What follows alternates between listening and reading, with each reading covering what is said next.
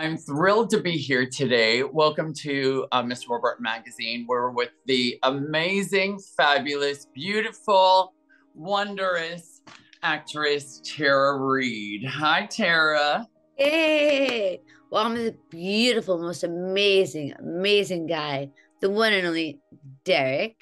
We all know who he is. Well, I'm so happy that we finally got to do this because we've been talking about it for a really long time. And, for people that don't know, we are close personal friends, holidays, fun times. You're always are supportive. And, you're such a great friend and such a fabulous, fabulous ally to the LGBTQ plus community. And you are just an overall fabulous person.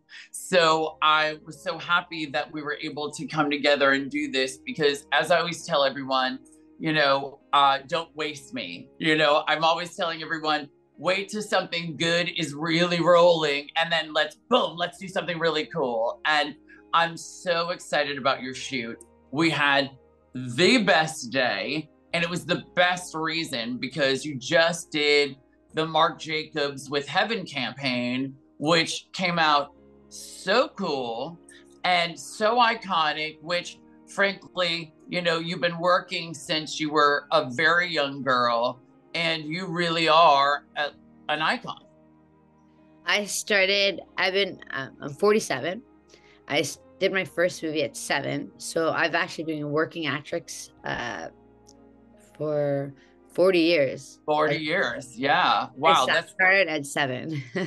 That's unbelievable. Now, you know what? I really thought about this, and I was going to say something to you before we started, but I wanted to hold it, and it's very funny about this business because, in any other business, if you had worked in that business for 40 years, you would have a respect that they would really, really hold on to. But this is the sort of business that when you're really young and you're hot, you get a lot of respect. But then even with longevity, sometimes it just doesn't happen. And they really kind of forget, even though you've done the most incredible things, you have this longevity, and then they just kind of throw you to the side, which Hollywood is really known for. But what I admire about you is that you are a survivor and you just keep going. And what makes you really keep going like that and just keep really pushing forward? Well, since I started at such a young age, I I fell in love with the world I'm in and the art that I do. I mean, you can have dancers, you could have, writers, you can have, there's so many different kind of artists. Um, but my art that I fell in love with was acting as a very small child. This word will be described, a brand new word, remember, by a 7-year-old from New Jersey. Her name is Tara Reid. Tara, please. I ask people how they feel about being movie stars. And so they said, fine. I love being movie stars. It's very fun. You could be on TV. And I said, I'll give you a piece of paper and I'll write my name on it and you can keep it how famous I ever get. And then they were like, I didn't ask her that. Well, that's life, Tara. And, I remember that one of the first things that I wanted to do is when I watched E.T. and I saw Drew Barrymore in it, I'm like, Mommy, I want to do that, And then how I got discovered, I was at home. I lived in New Jersey when I grew up, and we went to the mall in New Jersey. Me and my brother and my mom, and we went to the food court. So she put me and my brother at the table, and she went to get us pizza. And this lady that was sitting next to us, she's like, "Is that your daughter?" And I was like, "Yeah." And she's like, "I'm a young talent manager, and I live in New York City. And there's a movie right now based on a Stephen King film from Larry Cohen, and it's called The Return of Salem's Lot." She's like, "Your daughter's perfect for it." But my mom's like, "Well, she doesn't even know how to act, so I don't know that she could do this." And then the manager said to my mom, "Trust me, this is what they're looking for." So I walked in my very first audition, and I went and auditioned. My mom was there. I had to memorize the lines. First time I had to memorize lines, which is always weird when you're 7, you know. And I went in there, and he walked right outside, and he told my mom I got the part. And it was just like so cool. So this industry fell in my lap. Like, we never try to chase it or wanted to be it, or, you know, it just kind of, you know, when like kind of miracles happen, and you know your destiny just falls into your lap, and who you meet at what time or whatever, everything's about timing. And it worked for me. So Tara, do you think that your instincts have really kind of drawn your career where, you know, when you know a project comes along, you're like, and everyone's like, maybe not, and you're like, no, this is really gonna work. And then when things aren't working, and you're like, I think it's time to go, and maybe go to another country or go somewhere else to kind of feel that out. Let's go. And that has really worked for you? I mean, I'll be honest with you. When I did the last American Pie for American Pie Reunion. This is the reunion that's been 20 years in the making. What does it feel like to be back together again? Kind of crazy. Yeah. Really crazy. You saw everyone, it was like kind of the same thing, but like everyone's lives changed so much. A lot of kids now. Yeah. Yeah. We toured the world. We literally were in London, Spain, Italy, Germany. We went all around the world to promote the film. And at the end of the movie, everyone was leaving. They're like, where's Tara? And I came downstairs and I said, I'm not leaving.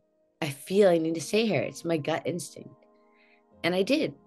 And I stayed, and I lived in Paris for about a year. And then I lived in, went to Saint-Tropez for the summer. And then I lived in London. And then I got a phone call.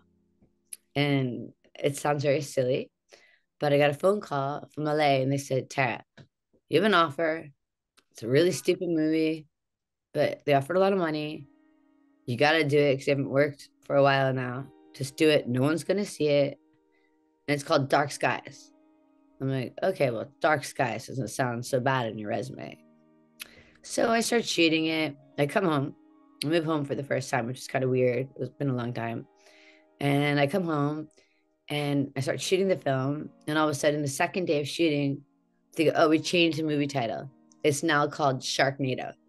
And I was like, are you kidding me, dude? I can't do like a movie called Sharknado. Like, no one's ever going to cast me again. It's like, it's the worst title ever. And then who knew that Sharknado would turn around and make $2.5 billion like, with the franchise? It was huge. Do you think that was kind of a result of what had happened to you in Hollywood? Because, you know, it's so funny reading your filmography. Because I don't, when you know, and you know this too, it's like when we become friends with each other, you're not looking each other up. And you know, these things, like we're on each other's Instagram, we're like, oh, cute, cute, cute, you know, and then we get to know each other. But it's, you know, but when I have to sit down and do something like today, and then I'm like, all right, I got to really read about her and the full like resume and everything about it. And, you know, what you just said, I think is really interesting, because do you think that was really a result of kind of what had happened to you in the US with, you know, how they were really attacking you? And then, you know, you did that show, Paradise, which, funny enough, really wasn't even a thing, but then turned into the thing. And you didn't even do it that long. And that was something that just kind of blew up, which just seemed like a cute, fun, great little gig, you know? And then, but it really kind of, it almost turned your movie career.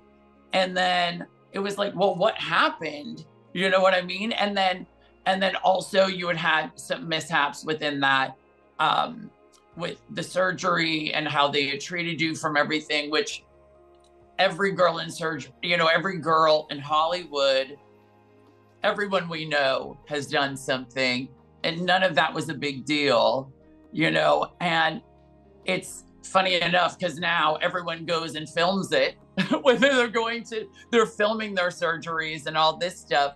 And the things that you kind of did were not even that serious, you know? And they made it into such a headline Do you think it was because they didn't have anyone else to kind of turn to? I think because I was a bit older than, some of the girls, and I had at that time Paris wasn't that famous yet. Lindsay was in Parent Trap, no one was there yet. So I think I was like the godmother. The trailblazer of parties. Yeah. And when I You're the godmother of party. Oh my God. That's a good one. I like that. I think I really was. And everyone else that followed me, even from the Kardashians or everyone else, I was the first one that kind of started this image. Except the difference with me is that I never did sex tapes. I never did anything wrong. I've never even got a speeding ticket. But what I did get punished for, if I wasn't on work and I wasn't shooting, I went to Europe right away and I'd be popping bottles and having a great time. But who doesn't do that? And like everyone does that in real life. But that's when it turned around with social media. All of a sudden we got TMZ, we had Perez Hilton, we had Page Six, and they knew I was just open, and the more the people talked about me, the more it got worse. And then everyone around me didn't even get in trouble for whatever. They were in jail and stuff like that. I've never been in jail. Like, I swear, like, I've never done anything wrong. And all of a sudden I'm getting to be the bad girl image. And I was like, well, that's not really fair, because everyone is a bad girl, but I'm not being a bad girl. Like, when I did Paradise, I thought I was Willy Wonka and I was showing the world the chocolate factory. Like, I thought, all right, look at it. I love that analogy, by the way. I love that analogy. That's a great analogy. But I thought, here's people that are never gonna be able to go to these places. So I was like, here's Saint Tropez, here's Ibiza, here's Sardinia, and I show them all around the world in the best restaurants and the best places. And I thought that was like, everyone else besides America really loved that show. Like, if I go to any other country, they're like, Paradise, even to this day. But with America, because I was a movie star, I wasn't allowed to do that. And that really hurt my career. And I didn't understand, because then everyone else was doing reality shows or doing anything. They were making millions and making brands and doing this. And then it hurt my movie career. But even TMZ, I mean, they came up to me and said, if you weren't who you were, we would have no TMZ. Like, they told me to my face. So I was just on an attack. So like anything I did was on tape or this or that. Like, it was pretty awful. And that's why I left. And it wasn't because I was just a girl. It was because I was an easy target. I didn't have the money like Paris Hilton and Kim Kardashian and all them have with the greatest lawyers in the world. And if you try to sue them, you're going to get crushed. So what do you got to do? You got to go away for a little while. And then all these girls came in and did all these crazy things that I never tried or did. And they just killed it, like doing great. Like they got great things from it. I didn't do anything like that, but that's okay. I'm still here now and I'm getting like the second coming of my age, and I've never been happier. And if I didn't fall down the steps, basically, I never fell down the steps, but if I didn't get checked and get hurt and realize what was going on, I would never be the girl sitting here and also being your friend that I'm talking to right now. I've learned so much about that. And I learned my privacy, and I learned who's my friend, who I need to keep around me, and who I love. Yeah, no, I love that. What I really love, which brings me to kind of your next kind of chapter, is that, number one, we know everybody knows you love a pup. And you have your fabulous new show, which I want to hear all about, and all of us want to hear about, called which is Walking in LA, which was based on the best-selling book, Pet Sitter's Tale. So this movie really spoke to me because I'm not married. I don't have kids. And I think actually there's something really important that I should say more than the TV show. I think in Hollywood, if you don't have kids, you're not married, you're judged. So they still think you're that party girl from 40 years ago. But all of a sudden, if you have a kid and you get married, oh, she grew up, she's great. But what if you can't have kids? Or what if you don't want to get married? Like, you can't judge people on that anymore. And I think it's the one thing I think that is really unfair about our society. And like, as soon as you do that, all of a sudden you're great. But if you don't do that, all of a sudden everyone's pregnant, everyone's having babies right now, and they're great. But I'm not married, I don't have babies right now, and I'm still not great. But yet my career is taking off, but they all want me to get married and everyone wants me to have a baby. But what if you really don't want to have one? It's not that you don't like babies, it's not that you don't want to get married, but it's just not for you right now at this time. And I really wish that Hollywood stop judging women about that, because it's not fair. You shouldn't just have to marry someone and have a baby, because if you do, your career will be bigger. I agree with you. And, Chelsea Handler has been really vocal about that, because she is like, look, it's not happening. It didn't happen for me. Why am I being judged for this? And first of all, I don't want to hear about it. Jennifer Aniston. I mean, like, leave us all alone. You know what I mean? Like, if it's meant to happen, it'll happen, but you can't keep dragging people's face in it. Like, get over it. There's other things to talk about. And I think people just need to leave privacy alone when it comes to that degree of personal stuff that no one else knows but you. So I just think Hollywood needs to relax on the whole baby and getting married thing, and just judge a person on how they are and whatever. Like, Jennifer Aniston has said a million times how much she's in love with her dogs. Like, like, it's her life. Well, I'm in love with my dogs, and it goes back to right now on the TV show that you first asked me about.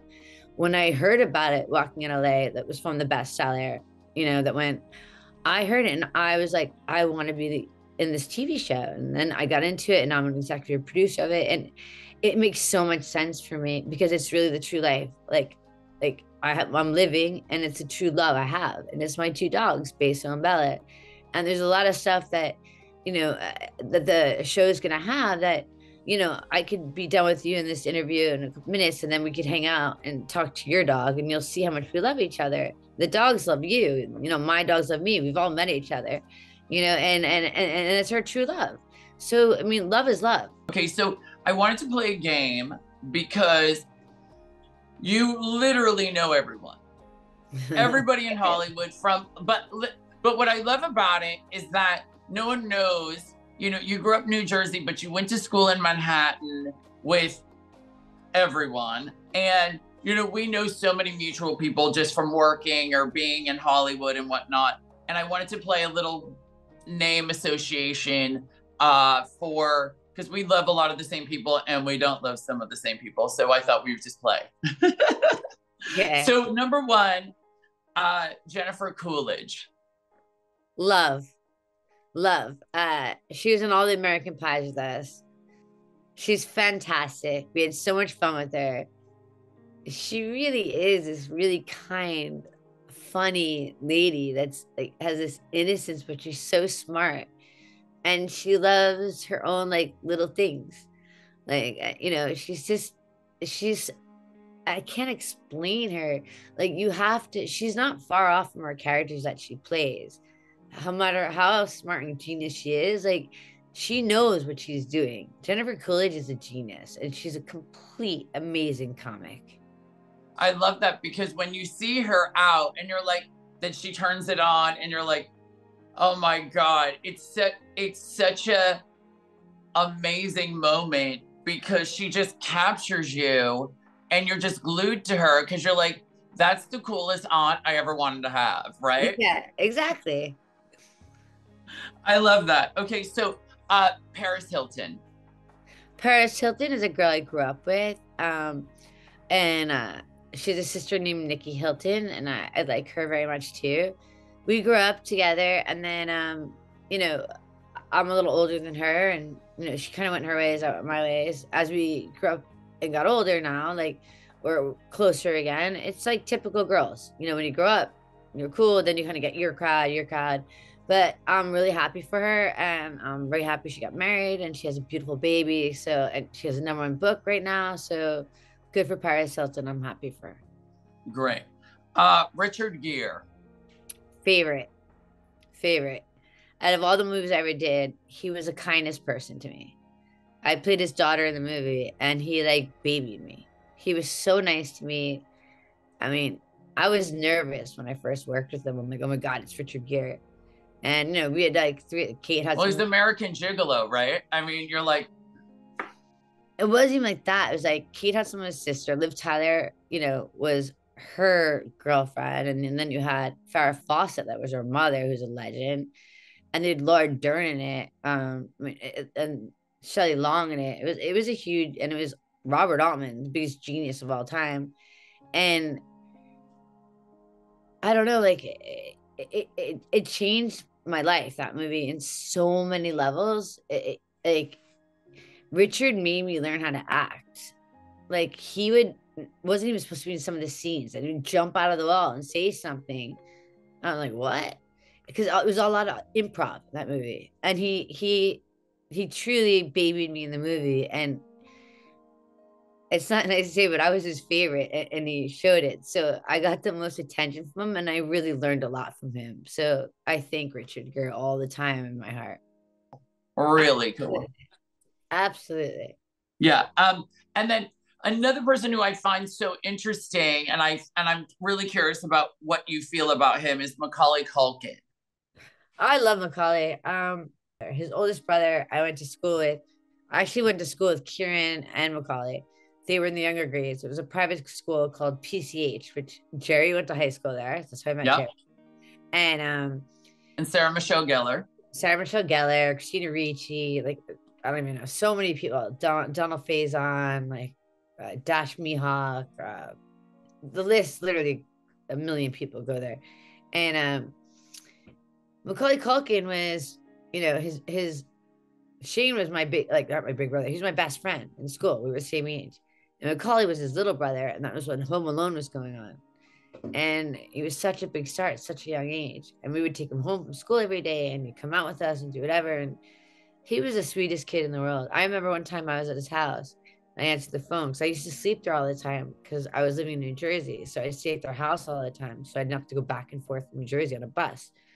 And one time I answered the phone, I'm like, hello. And he's like, is Macaulay there?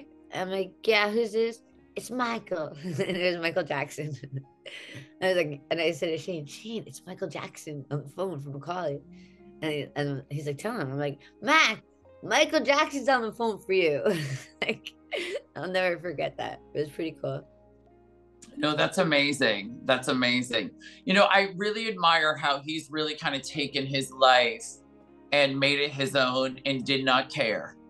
You know, he's a great guy. Like, he's a great guy. The whole family is.